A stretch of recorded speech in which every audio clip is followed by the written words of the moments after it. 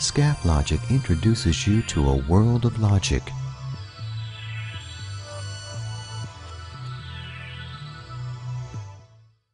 Hello and welcome to the world of Scafflogic. In this training video, I would like to discuss how to use the passage frame on a scaffold. In this video, I will be using Lyre All-Around Scaffold. If you have a different scaffold brand, you may notice that I have different measurements and components available for use. I have already dragged 3 sections onto the desktop, and I will now go into the Properties menu because we can actually define the passage frame before we build the scaffold.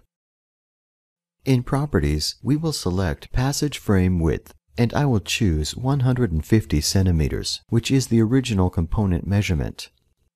I will choose Outside Placement of the scaffold in the top of the passage frame.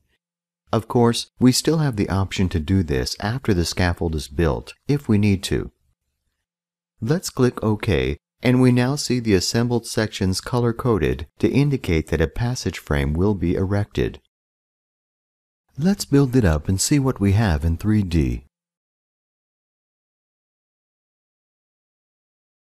You can see that the system has installed ledgers at the bottom and ledgers here, according to the erection guidelines by Lyre.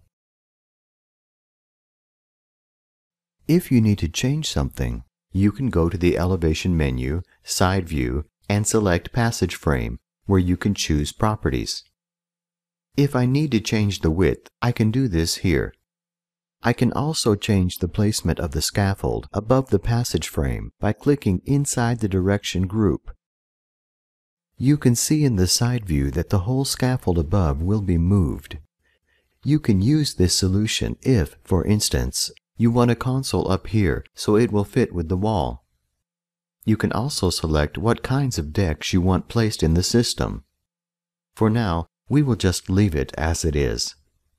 As you can see, the structure is very simple, and now you know exactly how to place a passage frame.